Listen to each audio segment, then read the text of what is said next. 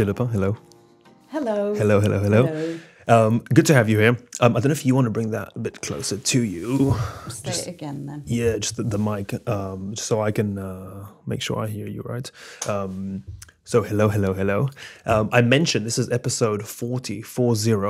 We sat together 30 episodes ago, a couple 100 miles away in London. Yes. So we're back in Lincoln. So we're in Lincolnshire. We're in Lincolnshire. Lincolnshire. Lincolnshire. Lincolnshire. Yes. Yeah. We're in a very cool recording studio here, where you said even your son has recorded here the drums or a part of a band. So it's a very cool room. So anyone watching on video, you'll see it. Nice warm feeling. Not many guests we've had on the podcast more than once. So it's an honor to have you back again. Well, it's a privilege to be a repeat guest. Thank you. For me too. So I listened to a bit yesterday and finished it up this morning, our previous podcast episode together, which was very funny listening to. And I started the last one by I was being selfish and I dove straight into yoga. I was fairly new back then into my yoga journey. And I just wanted to pick your brain and see what you think about what I was thinking then. So then I listened to myself, what I was thinking then, and then me now, a year later. I couldn't even believe I asked you those stupid questions. So where am I? I'll start with yoga again. Okay. I stopped going to my yoga studio that I was going to about 3-4 times a week. For almost a year, and I started just doing it myself, kind of not because I know better than anyone else, but I've seen many instructors and I've picked a lot from a lot of them and kind of made my own medley and just trying to see if I can instruct myself through a 60 to 90 minute class, and to see if I feel like I'm getting something out of it. What I have noticed is, number one, it's way more difficult to start the session without, someone waiting for you to start, and when you're on your own schedule. So I wanted to ask you if you give yourself, I know you teach people yoga, but will you do it for yourself? Yes. Yoga, Pilates, Yeah. really Oh, all the yes. different classes that you do. Do you do it for yourself? That's how you work out? Will you give yourself a 60-minute class? Well, I will approach the mat and really see where I'm inspired to go. So that for me, I'll probably end up mixing and matching a little bit. But it's interesting you asked me that question because over the holidays, I was having a break from teaching other people. And so I wasn't doing as much either myself. And so I approached the mat one day. And I was called to do yoga, and that's what I did. I think if I really want to lose myself in movement, then that's where I will go. Lose yourself in movement. Yes. Can you elaborate? Oh, because I think I know what you mean. You think you know what I mean? Yeah, it's I'm not 100% sure. I'm not 100% sure that people would know what you mean. Okay, yeah. The fact that it feels like the movement comes out of you, rather than it being thought out, it's something that you instinctively, intuitively feel that your body wants to move in a particular way. And so the yoga gives you a framework, really, to explore different movements. And you might be doing a particular movement and then just feel called to do a lunge type, Anjanasana type stretchy pose, lifting and opening the chest. You might feel called to expand the fingers apart and reach and lengthen and close your eyes and really dive deep into how that feels in the body. And that's something that we don't always get to that point. I think, this is a lifelong journey of Yeah. me exploring lots of different kinds of movements, lifting weights, running, cycling, triathlon, horse riding, skiing, and Pilates, reformer Pilates, Yeah. and now yoga. And so you've got a huge repertoire really to call upon. And so I can, I guess, close my eyes and dive into that. So when you dive into it and you approach the mat, do you try and stick to a certain framework, or again, do you create your own medley of all these different frameworks that you've been exposed to over the years? Yes, what you said really.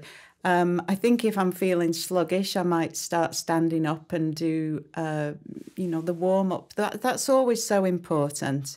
To even with yoga, it's not necessarily embedded in the practice to think of it as a warm up. And I think that's where some people might come a little bit unstuck with yoga. That the body isn't prepared for the movements. So somebody new approaching yoga, joining a class, and although the movements in the beginning might be more smaller range of movement, they might be more measured in the pace at which you move, they still can be challenging for people who are new to these disciplines. And so the teacher that I had when I was doing my training, said we approach it like you would any sport, really, prepare the body to move. And that is something that is, as a therapist, it really is at the foundation of what I teach, that if we are moving and taking the body by surprise, perhaps, or moving vigorously without having prepared the body, then we are vulnerable potentially to injury. And that's something that potentially gets more as we get older. I also find it, not being that old myself, but I'm always, any activity I do warm up. Sometimes it's a 2-minute warm up, sometimes 15 minutes. But I always warm up, even if I feel like my body doesn't need it. But I always feel like my brain needs it. Some casual movement, just move with some joints, maybe do a couple squats. Easy stuff, but just to get the blood flowing and feeling ready, psychologically as well as physically. And I know it's psychologically because, how maybe, I don't know if I'd be happy to hear that you do, but, even if I'm on a good momentum, working out every day, doing something every day, but still every one of those days, psychologically, it's difficult to start the run, start the yoga session, that type of thing. But post warm-up, whether it's 2 minutes or 10 minutes, I'm always 100% bought in, always. So I find that very interesting. So it's almost like it's a physical warm-up practice that gets me psychologically ready to do vigorous things or just challenge myself and dive deep into the session. Yeah. I think we're really making those neurophysiological connections, especially in modern life. We can be so removed from sensing what is going on in the body. We spend so much of our day outward looking, and so that shift, the transition to being in the body, and it can take a bit of, like you say, working up to, or a bit of preparation in order to get to that point. So it absolutely makes sense to me, and that's my experience of working with people who, movement doesn't come naturally to everyone. That's just a physiological fact. Even my own children, I have one who is very... muscular. Well, he is very muscular now because that's what he's focusing on. But he was always very, had a lot of natural ability. So that he could do anything, surf, ski, kick a football, lacrosse, everything. He could do it, basketball. He can just do it. naturally. And my other son is much more dyspraxic tendencies. So kicking a ball and catching a ball was really just not in his wheelhouse at all. And so, we have this innate nature that sometimes means that, those things are so unfamiliar and so kind of that's the wrong word, uncomfortable. You're exploring an arena where you just don't feel at home, comfortable. And so you're going to shy away from that potentially. But of course, he didn't have that option in my family. You can know where I'm coming from. So, some kind of movement was going to be compulsory on a certain level. Yeah. Which gives you those frameworks to explore movement. Yeah, exactly. So, but I gave him every opportunity of variety. So he did gymnastics. We did mountain biking. He did running, and so now he's a very talented athlete, but he still wouldn't be very good kicking or catching a ball. Having said that, he would be better now than ever he would have been if he hadn't had these opportunities to practice skills. Because that, movement is a skill at the end of the day. It's not a skill everybody's born with innately. So should we be approaching movement as if it's a skill? Yeah. Yeah, definitely. So how you said that you'll almost follow a calling when you approach the mat to make certain movements that you're inspired to do at the moment. I've so maybe when we spoke the first time, I was maybe too early to face any of these moments that I'll talk about, but I call them like aha moments. Oh yes. I don't know if someone else has coined that term or not, but that's what I use, and I use it when I talk about yoga to people, because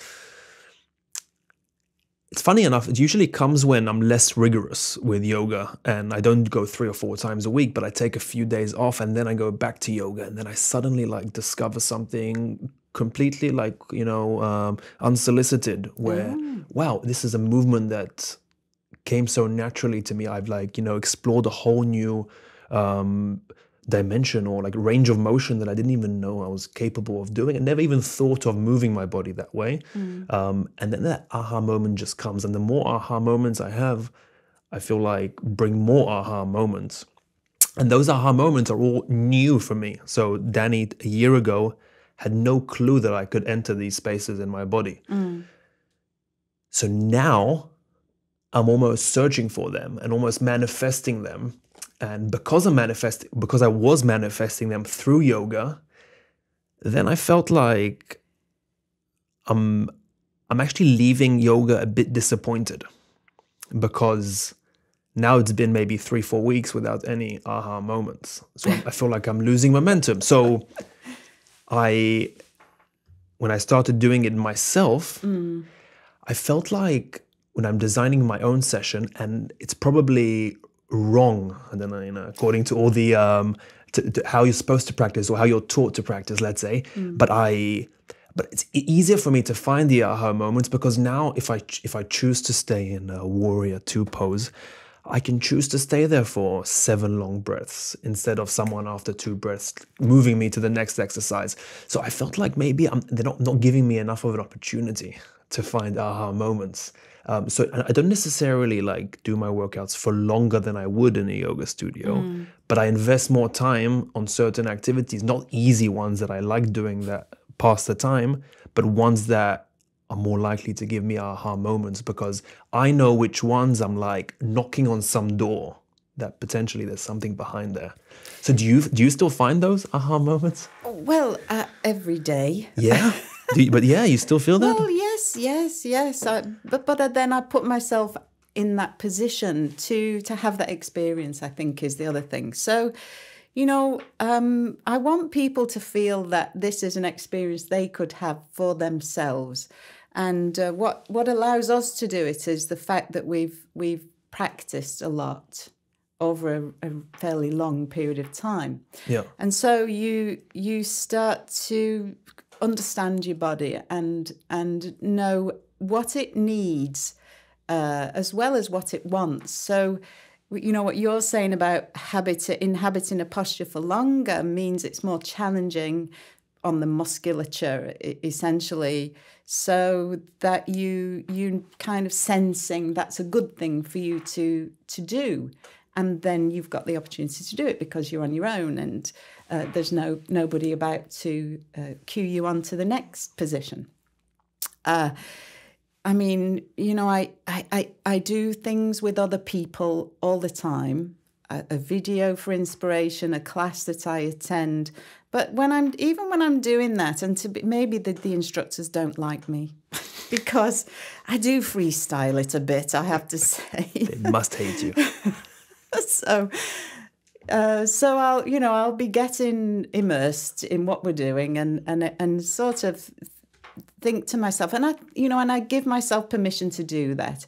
And oftentimes I'll say to them, you know, if you see me doing something that's a bit different to what you've suggested, it might be because my shoulder's been hurting me, or it might be because of, you know, whatever reason. But I usually give myself that excuse with the instructor that, you know, I can be a bit more intuitive with what I'm doing. But you know, the thing with movement is that we're born to move. The way in which we're designed to move, and the bodies and the brains benefit from doing those things. And so, but unfortunately, we don't always have the opportunities in our lives. Women in particular, you know, are inclined to give up sport much sooner in life. The demands of childcare and jobs and such like. So people may often the only exposure to physical activity, would have potentially been when they were at school. And, you know, the older we get, the further away that is. Yeah. And so it's harder to draw on that inspiration. But, you know, I wouldn't want anybody to think that they couldn't get good at this stuff. You know, it's finding the path that is your path. But equally, you know, there are things that you might think, oh, that's not for me. But then when you try it and you apply yourself to it, it's a bit like that aha moment. So you don't know you're going to like it until you try it. And so, you know, with the Pilates that I teach as well, sort of moving a little bit away from yoga, the Pilates that I teach, I've been working with a group of women for 2 years now on the mat. They come every week. Most of them come every week. And, you know, we started off with a diverse group, but they're all women, so they all have that in common. And we're all women above the age of 50 or getting there if we're not already there. And a lot of them were carrying injuries or, you know, a sore, this, that, or the other when they came. And, you know, they were all over the map when it came to applying discipline to the movements that they make, knowing where their bodies are in space. You know, they were all over the map, not understanding this stuff. And so we've been working together religiously over the last couple of years. And this week, because it's January here, well, it's January everywhere, I imagine. But, you know, that time of year when people think, oh, maybe it's time that I get myself moving. And I had 3 new people in with this same group of ladies. And, you know, it was like turning the clock back with people who They were able to see their progress. The people that do show up every week were able to see their progress. Yeah, it was absolutely apparent the massive strides that these women have taken over that period of time. And you know, I would say I can teach anybody this stuff. I don't think you have to be innately that way inclined. I think we can all learn it, and truthfully, I think we all should. Menopause. Oh. You know, you mentioned ladies in their 50s, and we can't also sit here, obviously, without bringing up menopause. So movement, are there any, for women that were or have been active, longer than just their school days, but have stayed active until they approach the age of menopause, do those women have less symptoms, or is it easier for them to get through that transitional phase versus women who have not had that? I mean, the struggles that I had, you would have thought that the life that I'd led up until this point at 45 was really going to put me in a good position to deal with this transition seamlessly. I didn't think it should be a problem at all, but there was a complete change in the way in which my body was able to cope with the stresses and strains of daily life, the stresses and strains of physical activity. And so,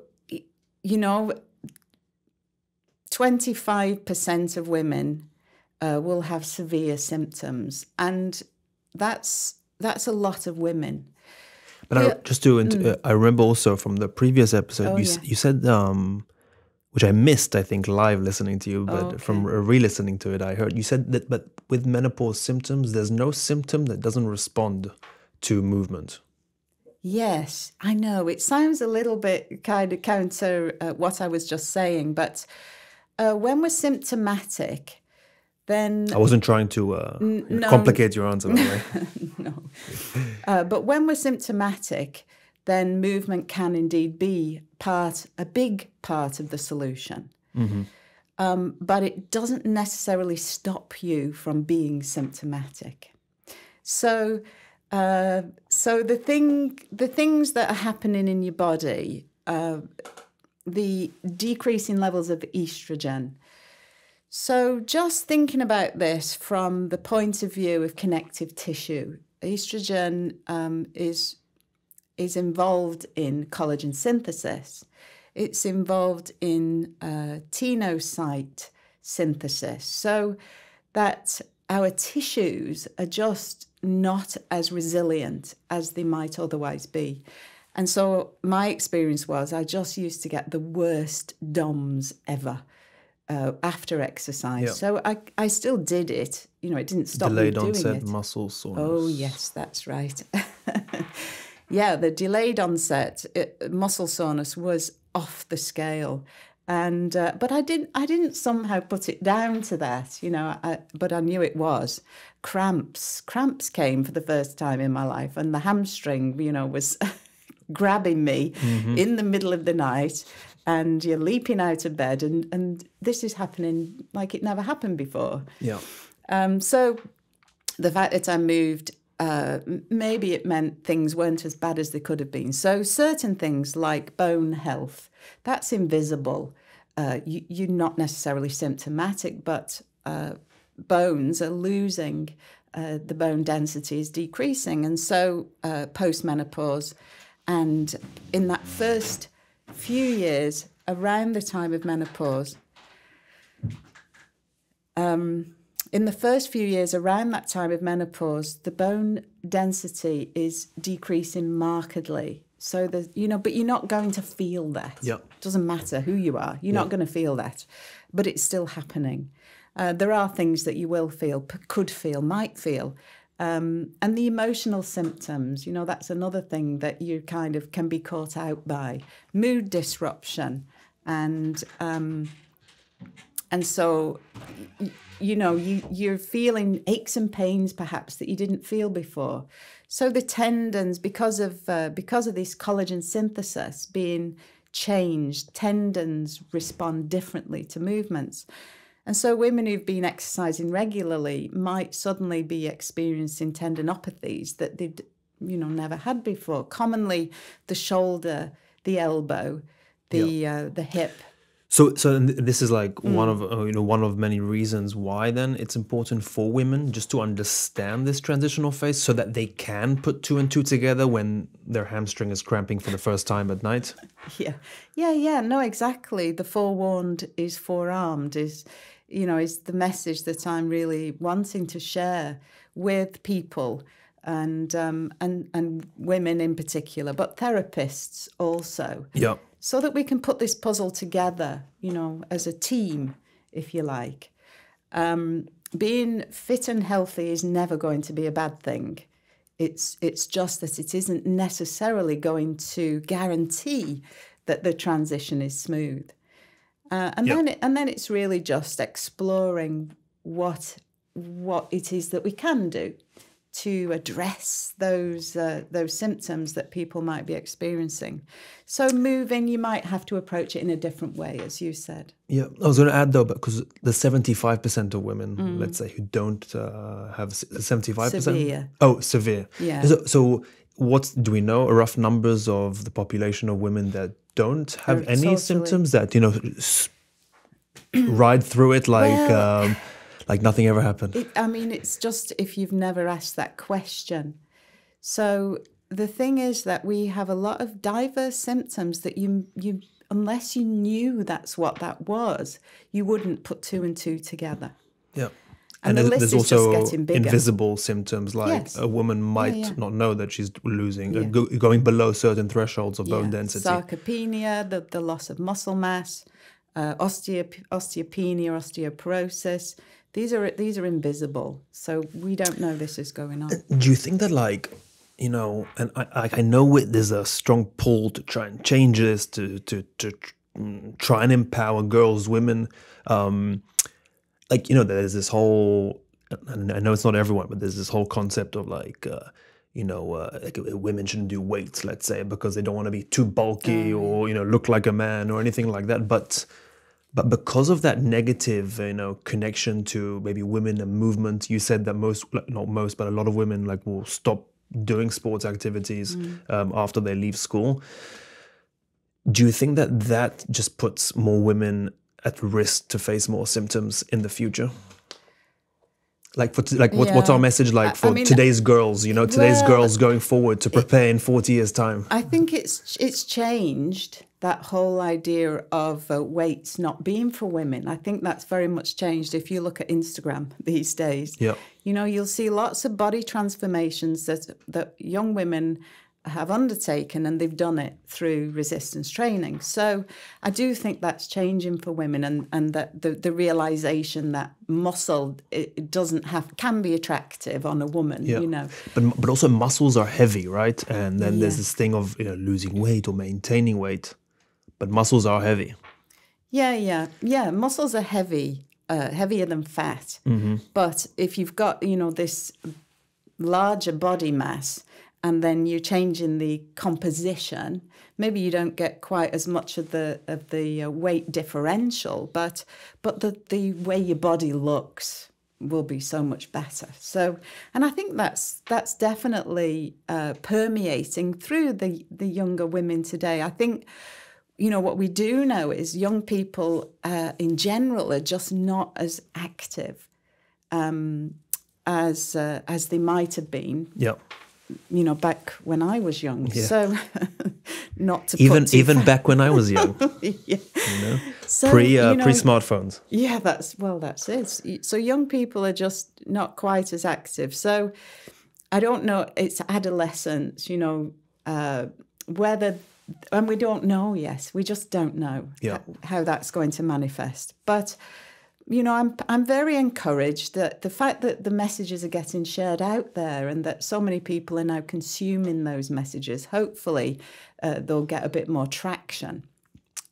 Because also does the pregnancy experience that a woman goes through, one or multiple, do those experiences later have a connection to the menopause transition?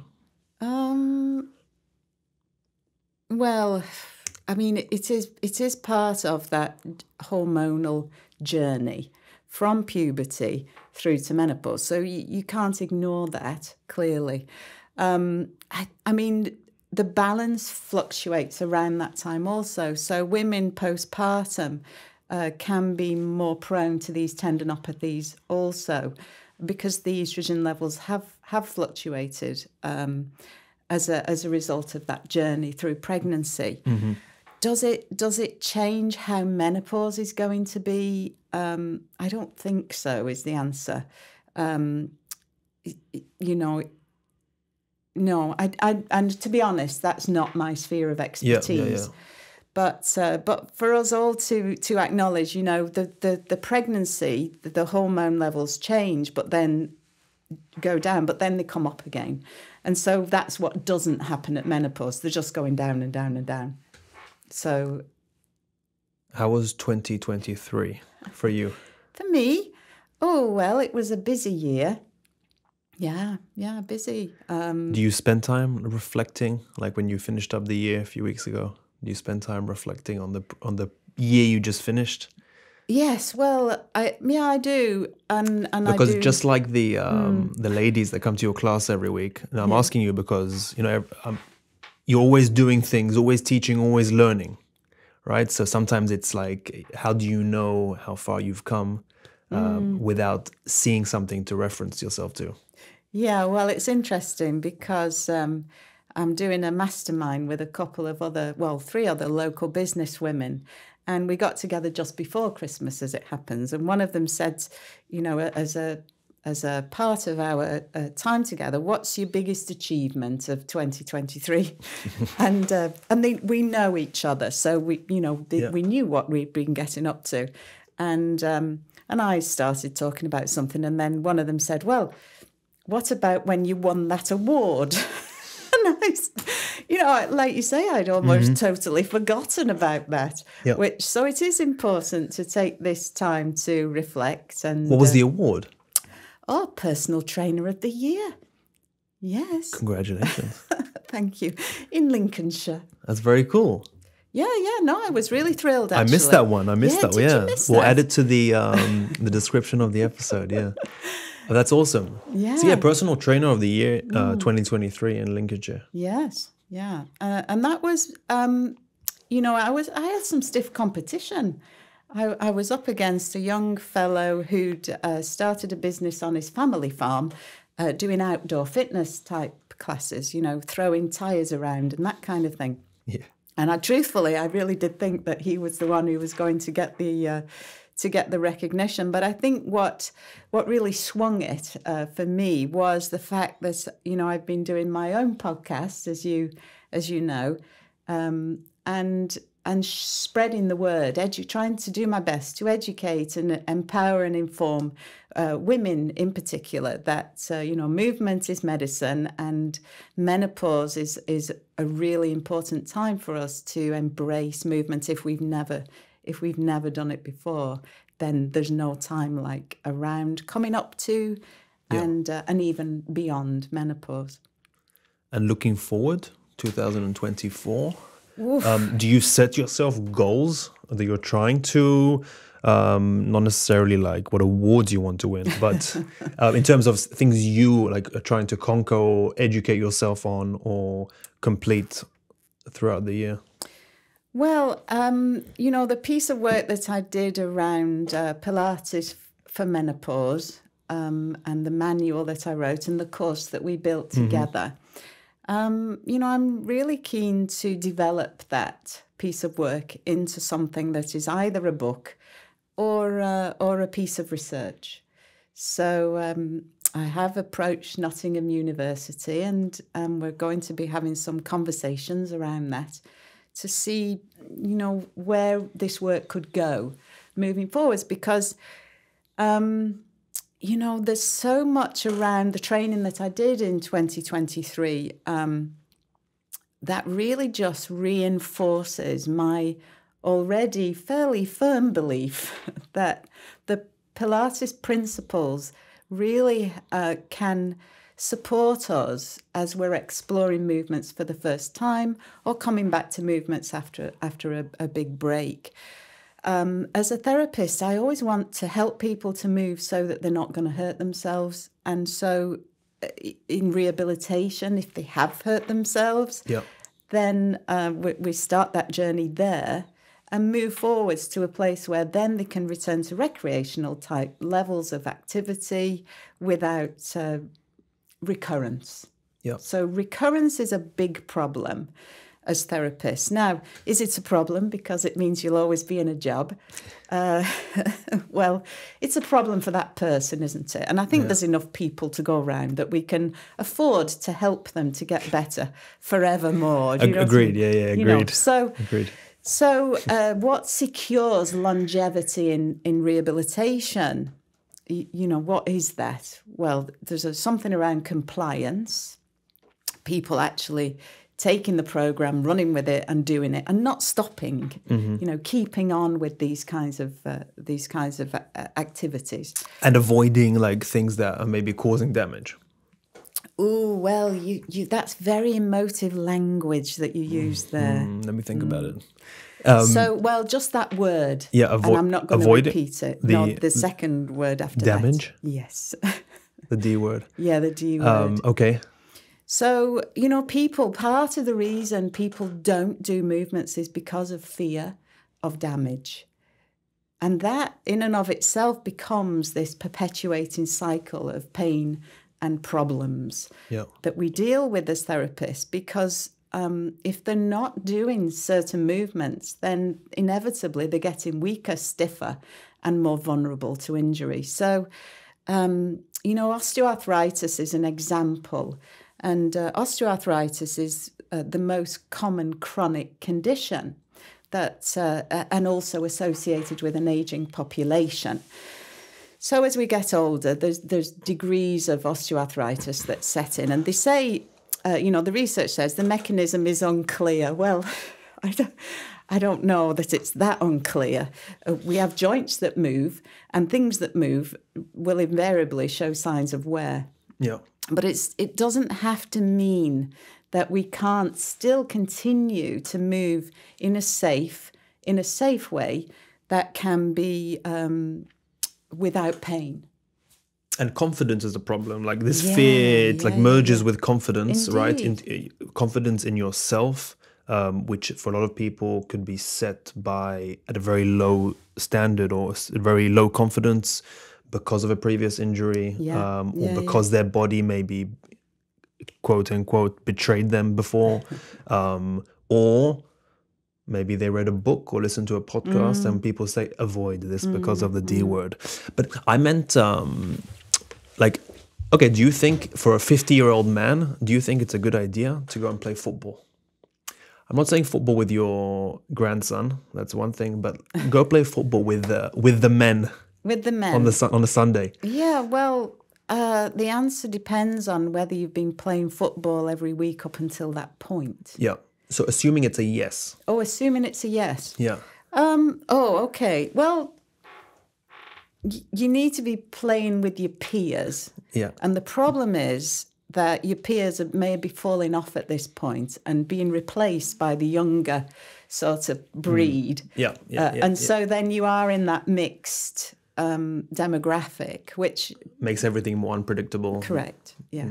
Okay, so we've got lots of assumptions. No, yeah, are they all the same age? So if we are all the same, you know, with the same guys, like I'm turning 30 soon. So if I played with this football with the same guys and we move on into our 50s, so you're saying that like if we've been playing this long together, we've all made the adaptations of, you know, all of our speed will get reduced. We won't be as quick no matter what we do, right?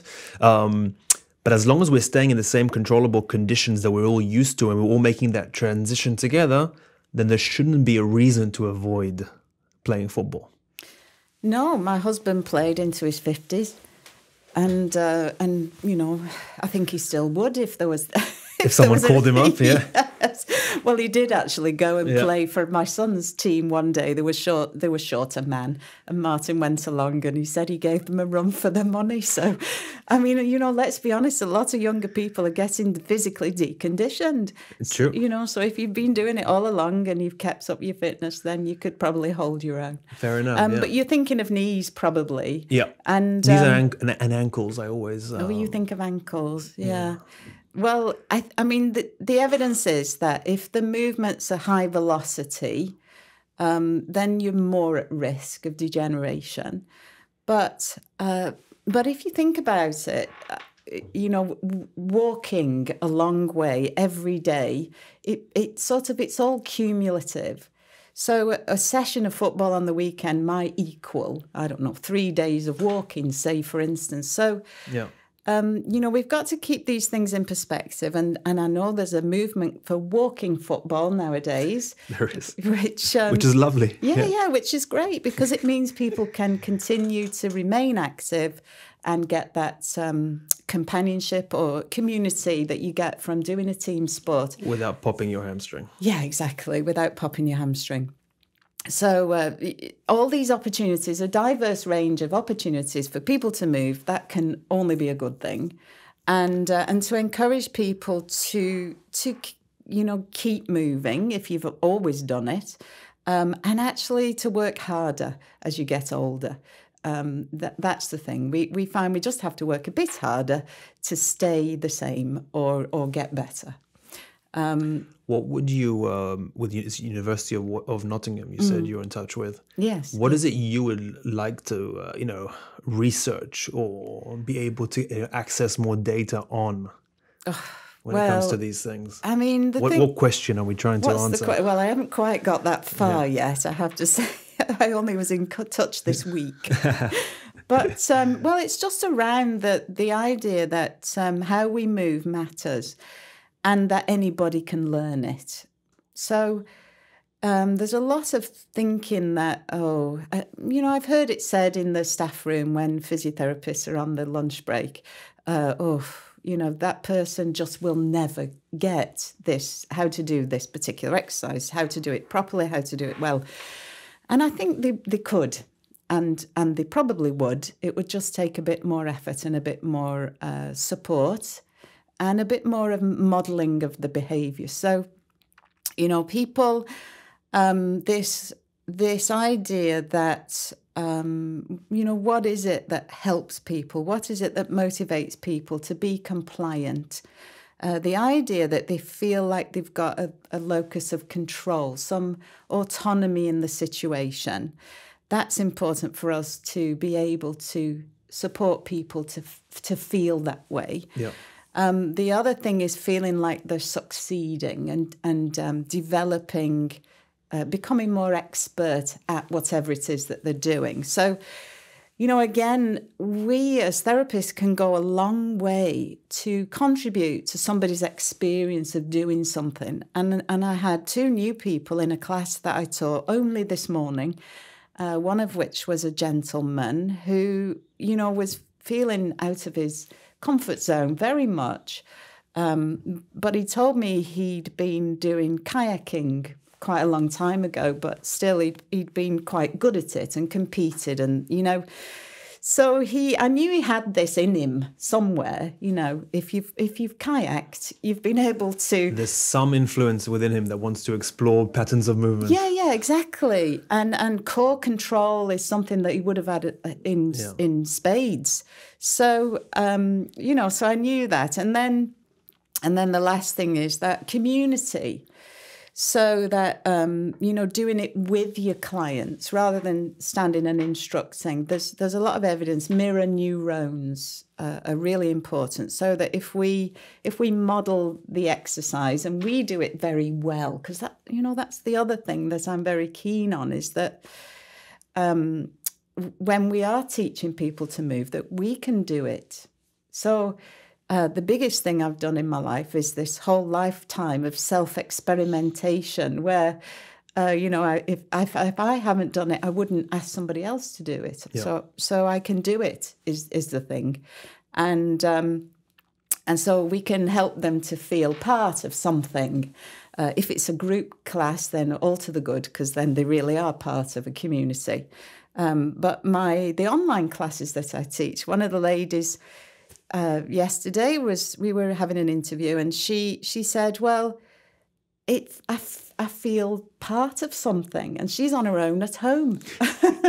So it's only in the beginning of the session, and at the end of the session we get a bit of time together to wave and say hello and how's the week been and stuff like that. But so even then they're getting something out of it, exercising at home, and so if we can be mindful of these things as therapists and exercise teachers and whatever, then I think the interventions that we deliver will have more impact and potentially get more of that buy-in for people to have that experience of moving can actually make me feel better, less pain, more empowered, more alive, mentally. They both said, the people I was interviewing, I sleep better for doing these classes.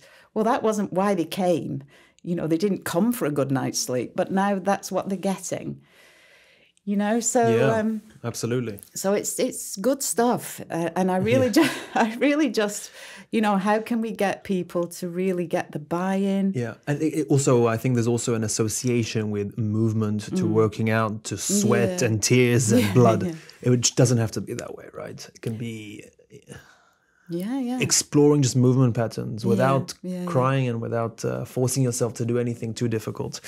Well, I was reading actually one of your blogs. I think it was a blog post. Mine or well, NAT? not yours. Okay, the NAT. Thank God. The NAT. I thought I was getting exposed here.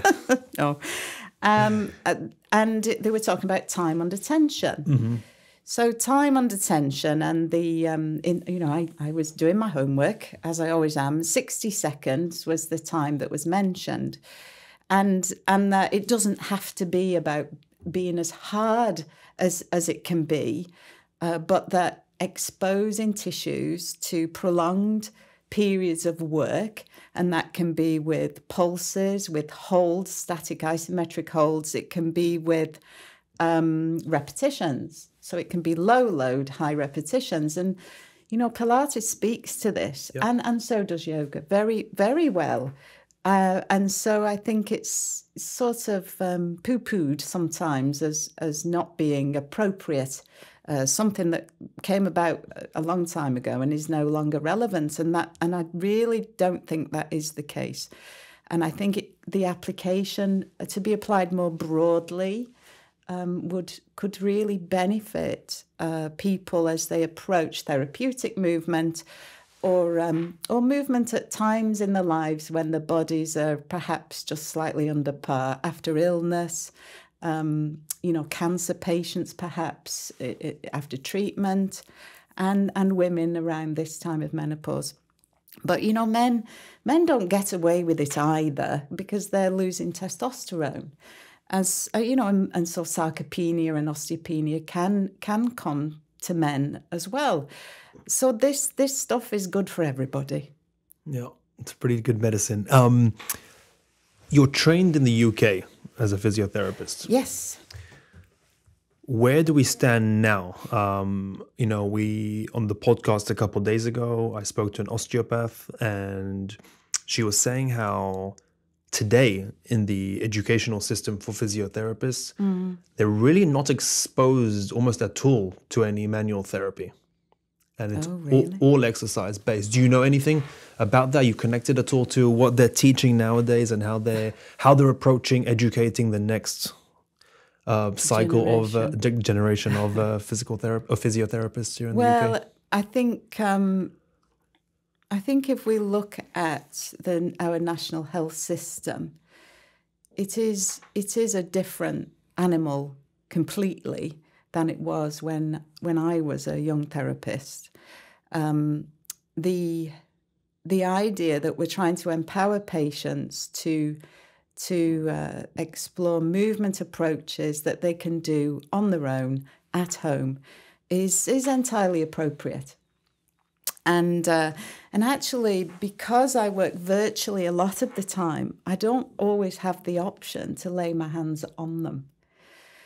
So then, what is required is for me to get really imaginative in the interventions that we explore. So there's a lot that a person could do to their own body, self-massage techniques. The body doesn't know it's you doing it, and you can stand to gain a lot. I demonstrated a gua sha technique with a spoon handle to a client this week for epicondylitis online. That tennis elbow, it won't go away, she's saying. And so, I demonstrated a manual release technique for the soft tissues that she could then do at home on her own. And she did it just for a few moments whilst we were there on the camera. And it feels better already, she was saying. So I think... But you're also a physiotherapist. I am. Even though the NHS was a different animal, which you said back then, but still, since then, even though it was a different animal, since then, you've also, I'm assuming, like things like gua sha didn't come through the NHS, but rather you exploring outward to add to your toolkit. Oh, yes. Yeah. No. That didn't come... It came from acupuncture training with the Acupuncture Association for Chartered Physiotherapists. So, how is it now then? Did COVID push like this the telehealth or the telephysiotherapy? Well, I think that's accelerated telehealth opportunities for people. I think the experience of therapists in the health service varies, and it depends on the institution where you train, is the answer to your question. There's still a lot of manual therapy being taught. It's in with the bricks when you are a physiotherapist. But I think what's different for physiotherapists is the fact that we learn all the different disciplines. Paediatrics, women's health, musculoskeletal therapy is one of our areas of study.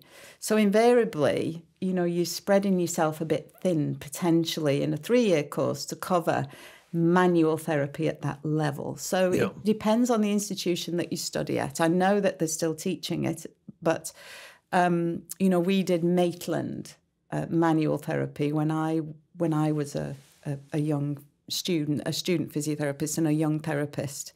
The Maitland approach. What is the Maitland approach? The Maitland, Geoffrey Maitland.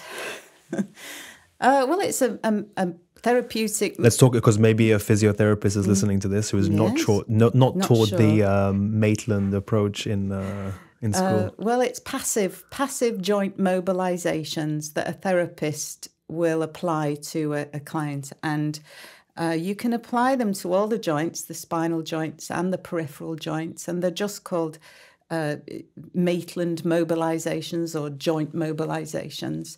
And so there's a direction of thrust or force, and there's an amplitude of movement. So you can grade the movements that you make according to small amplitude and larger amplitude, and then the amount of force that you apply to those joints. Yeah. And I still use Maitland today. I was using it yesterday, actually, on somebody. So that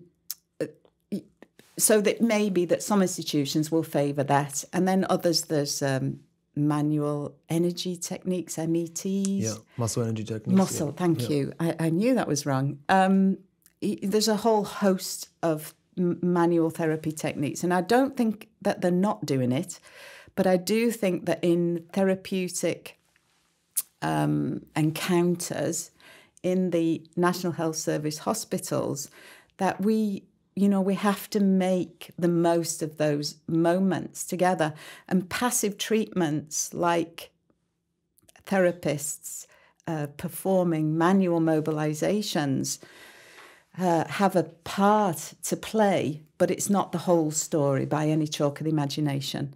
And so, it may be that the therapy is erring more towards movement. Now, I'm all for that. I think I said that. Yeah. I'm all for that because there's a lot of evidence that therapeutic exercise is the way to go. And that putting your hands on patients to do passive treatments, if that's all that we do for them, then they come to rely on us. And they don't feel part of that therapeutic alliance in the same way. Now, people love it, don't get me wrong. Yep. Who wouldn't? Yep. Who wouldn't? We all love that idea of being tended to. Yeah, I got my neck cracked a couple of days ago. And it absolutely has a part to play. Yeah. But I favor this multifaceted approach that includes soft tissue techniques. It includes muscle energy techniques. It includes passive joint mobilizations and taping technique. You name it, acupuncture. I was doing a bit of auricular mobilization. So how do you like approach when you sit down with someone and you can you're starting to grasp maybe what some issue is, or maybe something we need to work on together. But all the different things that you're mentioning, movement as a medicine. Probably doesn't have to be, but a lot of the time it's probably a long-term thing where, all right, we're going to work on something. You will get better, and you will feel better, and you will sleep better, and all these things. It's just going to take time and effort and discipline versus, I don't know, go to a chiropractor and feel better instantaneously. Well, that doesn't always happen, I have to say. True. But for the ones that do, like even me, maybe, which is not the case. I didn't have any neck issues, but I did get my neck cracked. Yeah. But if I did have a neck issue and I did get my neck cracked and it did relieve that pain, I can see myself just wanting to make an appointment next time and next time and next time. And then that's my solution for my neck problem, instead of stopping a second and trying to understand, okay, what is the problem here and how can we avoid me making appointments every week? Like you said, there's probably there's enough people out there with pain for you to solve people's issues, right? Yeah, exactly. Well, it's getting the results there and then in the therapy session, and it may be that a mobilization does it. But I was working with somebody yesterday, and it was about let's test, let's retest, let's do something. And I quite like to be able to improve something by tackling something that's a bit maybe left of field, shall we say. So can you paint a picture? Yeah. So when people are convinced it's a joint problem, oh, it's my joint. And that's, labels, we like labeling. That's okay. But if I work on a muscle and that makes the joint feel better, then is it really a joint problem? And I think that's really important when it comes back to this idea of damage, because knees, hips, backs, damage, it's a real burden for people to carry around with them. And so if we can work on a muscle and all of a sudden they think, oh, that hurts less, I can move more, then is it really the joint? Do we really have to be so worried about the joint? And so then they can say, oh, okay, maybe it's okay then, perhaps I can do these exercises. And, so then you get the buy-in. And I was working with a bodybuilder a couple of weeks ago, and he'd hurt himself at the gym, working when fatigued, bench pressing when fatigued, and then following it with pull-ups. And, he's heavier than me, so obviously he's like, well, not that I can do a pull-up, I have to say, but, you can, he was lifting quite a lot if it was a full body pull-up, and something did that. And he was not a happy bunny at all when I saw him. So when you have that experience, you think something's gone and you feel a bit broken. But I was able to use the shoulder symptom modification approach to show that if we used a rubber band, if we gave the rubber band sensory feedback around the back of the wrist, if we made a fist, if we made it a short lever movement instead of a long lever movement, and if we added a lunge, so that we then harness the extended kinetic chain, that he could then lift his arm without pain. And that's where the body is very interesting, right? Because like, standing straight, I might be very weak lifting up my left arm with resistance, but a slight tweak of alignment, or maybe you moving as a physio, moving me in a slight tweak, and suddenly all the power is there. Yeah. So is it the body protecting? Is it the body protecting us in a certain way when it's putting us out of alignment, because there's something in some chain somewhere that has an issue, so the body is avoiding you, maybe using that part of, as a force generator to push something away. I don't think it's part of a protective mechanism. It's definitely secondary consequences to that has the potential to be secondary ramifications of something that's happening somewhere else in the chain. It's not necessarily desirable for that to happen, and hence why it hurts. It's almost like that's a symptom for itself. Yeah. So the idea that an elite cricketer could have a shoulder problem on the right because of a tight tendo Achilles on the left. And so if he hadn't had that tight tendo Achilles on the left, we could surmise that he may never have got this shoulder problem on the right. Yeah. So this puzzle gets more and more complicated if the more we delve into it. And that's kind of what I love. Yeah. You were asking me, what's on the agenda for this year, and more learning is always on the agenda, so that I can understand the body better for me, because, I've got a body too. Do you have any planned experiments this year that you're going to play with? Well, I'm going on a yoga retreat. Okay. Yes. That's fun. I know. Where? A whole week in April. Alicante I'm going to, just because the flights are easy. I have to take that into account when I'm only going for a week. Yeah. And it's going to be warm, so beautiful. I'm going there, yes. Have you done a yoga retreat? No, never. Wow. No. So stepping outside of your comfort zone. Well, no, I'll be very comfortable, I'm sure. Yeah. But, but you're going to have to tell the instructor that you may not follow exactly the rules. Before we finish up, I wanted to ask you, I don't know if you noticed, this is something fairly new, if you've listened to the last few episodes, but I've been challenging my guests with the last question. It's really like, it's a way to maybe, just an example to share with the listeners on something that, maybe 2 months ago or 20 years ago, you were set in stone that this is the way to do it. But now it changed your mind completely.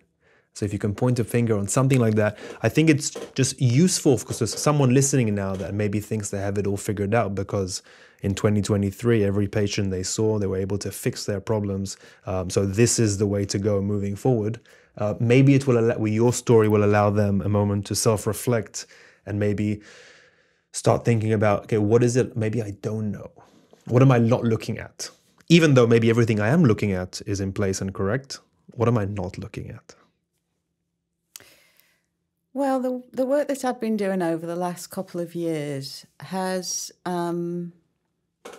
led me to really be curious about the contribution of the central nervous system, and to think about the therapeutic dialogue a lot more than I ever might have done before. What do you mean by the therapeutic dialogue? Well, the words that we use. Interesting you bring that up. Okay, carry on. Well, the D word, you mentioned earlier. So, I've been a physiotherapist for too many years, more than I care to mention. And you do think you've got it all figured out. And it's as simple as, if you do what I tell you to do, it'll work. And why don't you just go and do it? I may have been guilty of a bit sort of black and white thinking, and the expert, thinking of myself as the expert in this interaction, if you like. So, guess what? The patient is the expert in their body. They know their body better than I do. They've had it longer than I've been with it, and to sort of give them more credit. and then to really, really enter into a therapeutic alliance with people. The language that we use is really so important in the messages that we convey to clients, in the way in which they then approach their recovery or even their health and wellness journey. So I guess I alluded a little bit earlier on to some of the things that, you know, I'm beginning to really work to incorporate into the work that I do, giving people that autonomy and then the this success that is so important to secure the buy-in, and then that sense of community. Feeling that they're really included, you know, in this relationship that we have. And I know, I think it's still the case that physiotherapists, and I can only speak for physiotherapists, are not receiving as much of that kind of the education around the psychodynamics of the therapeutic interface. So, if that's motivational interviewing is something that could really help us to get the results, because particularly if you're working for yourself, results matter. People spreading the word that you get results matters. And so, you know, getting using a bit of the grey matter to get the results that the patients want. Because it's all very well us thinking, well, you need to do this, but what do they want? So that's the thing that I've been working lately, much harder to do. The patient is the expert. Yeah. Of their own body. Yeah. Well, I think it's 2:40. So we'll wrap up the episode. Thank you very much. It's episode, again, 40, so it's a big one.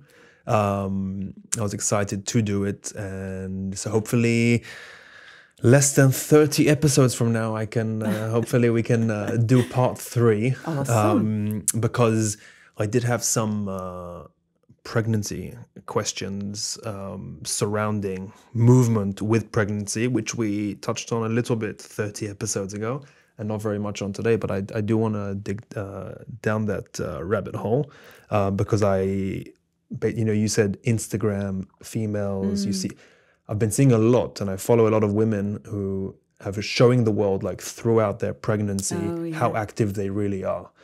But you also see how negative their reaction and the comments are. You're killing your baby, you're doing, but there's a lot of inspiration there and a lot of unexplored science as well, which can be very interesting. So hopefully we can explore that in the future. Okay. A pleasure being here with you. Thank you very much. I'll give you a chance just to say again, Precision with a Z, to tell people where they can find your content, where they can find you. Obviously, you're on neilasher.com as well, but you have your platforms, your podcasts, so please. Oh, thank you. Precision.co.uk with a Z, as you said, and my podcast on my YouTube channel, at Move with Phillipa. There's some movement stuff on there too. And I'm really having fun exploring all these different technologies. And my YouTube channel's on my list of things to grow this year, actually. So do have a look at me on YouTube. And the podcast on Audible. I said on Audible. I don't mean that. Spotify? No, it's the Apple Podcasts. I don't know why I didn't know that. Apple Podcasts, yeah. Apple Podcasts. Moving Through Menopause, I'm called. And I speak with generous guests who share their expertise. So we talk about all sorts of symptoms, how we can help ourselves with food, with movement, with mindful approaches, aromatherapy oils, you name it, we cover it. And so, thank you so much for having me on again. It's been a pleasure to meet you again and chat. Thank you very much, Phillipa. Thank you.